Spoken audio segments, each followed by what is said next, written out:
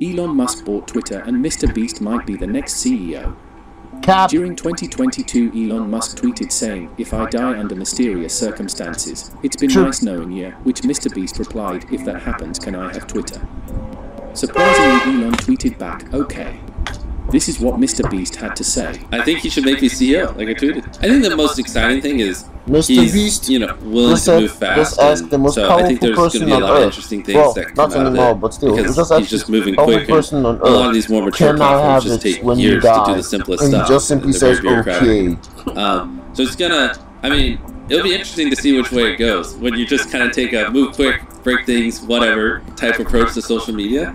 I'm actually pretty curious to see what features he rolls out. I think Twitter will always be closer to TikTok than it is to YouTube. Like, at least in its current form. Like, I don't see 20-minute, 1-hour long videos or whatever. You know, even 15-minute videos being watched over there. I see it more as like the short and snappy stuff closer to TikTok.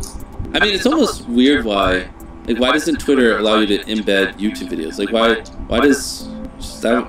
You should just ask Elon that. Like, I don't know if that's a YouTube thing, but when a YouTuber posts a video, why do they have to link to YouTube? Why can't they just embed it in Twitter and just play it there? I mean, wouldn't that just solve a lot of problems? I mean, well, it's more of a win for Twitter, because then people don't have to leave the platform. Funny. It would still be YouTube, but at least then, right now, people just post a link and it takes you off Twitter, and it just kills your session time on Twitter. On Reddit, you're going to get, the top replies are going to be the most refined ones, whereas Twitter, stuff floats to the top that's not super refined, but like you're saying, it's more off-the-cuff stream of consciousness, which a lot of people prefer. It's a little more personal.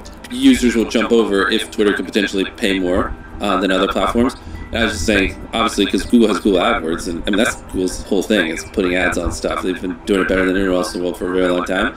It's very unlikely in the next few years that Twitter is going to just magically, or any platform, you know, give a creator the ability to make higher CPMs than on YouTube. It's kind of crazy. Like, some creators, in December, you know, Q4, because the ad rates are higher because of Christmas and everything, some creators literally make like $30, $40 per 1,000 views, and that's after YouTube's cut. Like, it's almost like hard to think about, like, how high the RPMs get. And even then, once you pull out of finance and cars, the high CPM niches, and you move into just normal stuff, it's still just crazy. The sheer volume of creators and the fact that all of them get these multi-dollar CPMs at scale, it's pretty beautiful.